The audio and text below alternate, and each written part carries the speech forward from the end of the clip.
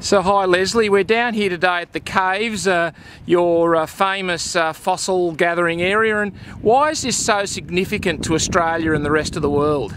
Well, this site is so significant because it's one of only a handful of early Cretaceous polar dinosaur sites in the world.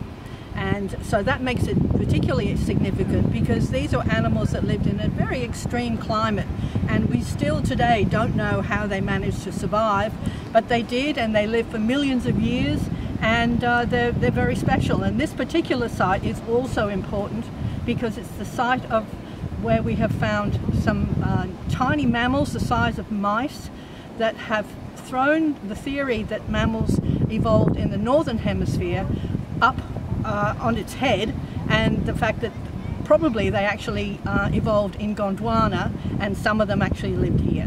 So this area wasn't the coast at all, was it, back 125 million years ago? We were actually connected to Antarctica here. We certainly were, and in fact Australia was much further south than it is today. Melbourne is about 38 degrees south, whereas 126 million years ago, when these animals were living here, this area was about 75 to 80 degrees south, and so very much still attached to Antarctica and within the Antarctic Circle. So in the winter the sun would set and not come up for 6 to 8 weeks, and conversely in the summer the sun would not set for 6 to 8 weeks. So it was a very extreme environment, and one that does not exist today. And what happened to the dinosaurs? Well, that's a very good question. We know that the majority of them were wiped out at some time around 66 million years ago. Of course, the birds are still around, and they are actually a group of flying dinosaurs.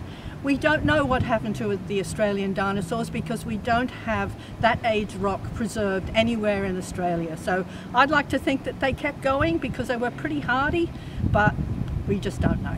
And this is one of the main reasons why you've been awarded the Order of Australia Medal, and what does that mean to you? Oh, look, it is such an honour. It's something that I never imagined would happen. I was very proud and honoured last year when they announced that Koolasuchus clelandii became the Victorian state fossil emblem, and then to have the honour of an OAM on top of that, it's just beyond my imagination. And how exciting that this part of Victoria is so central to dinosaur discovery in Australia. It is essential to dinosaur discovery. There's nowhere else in Australia where you get a group of animals all together, because it's not just the dinosaurs, it's not just the mammals, it's all the other animals that were living at the same time that we find evidence of.